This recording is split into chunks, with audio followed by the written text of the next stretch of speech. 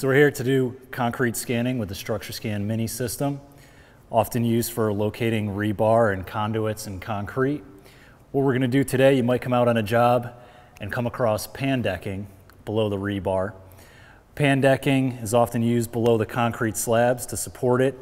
They often run conduits within the pan decking valleys. The problem is radar cannot see within these valleys to locate these conduits. So what we're going to do is we're going to scan here.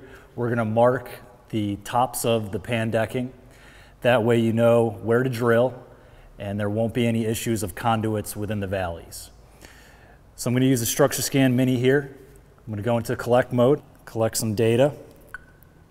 So we'll push the system along, get a nice profile on the screen here. Then we'll use the backup cursor to locate the targets. We can see here on the screen we have both rebar and pan decking. Up top we have rebar. Now you can see with the rebar we've got a nice smooth curved shape, nice apex to it. You can see here. The pan decking, you can see we have a nice flat top to it here.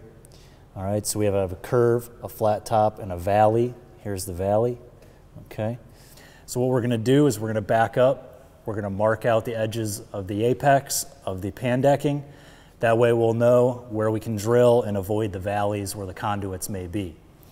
So we'll back up here using the backup cursor. We'll find the edge of the pan decking, one of the flat edges before it tails off. We'll use our lasers here for marking. Then we're going to back up to the next edge of the apex where it curves down into the valley. All right, so we can see here where it curves down. Mark here. All right, with the lasers. Now we'll put an X in between so we know that that's the apex there.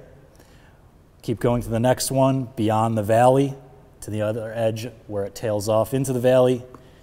Using the lasers again, we'll mark back across the flat top to the next edge. Mark at the lasers.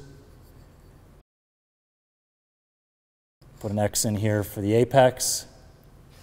Now we know, after we connect these here, where we can drill safely, where the X's are, the peaks or the apex of the pan decking, avoiding any conduits that may be in the valley.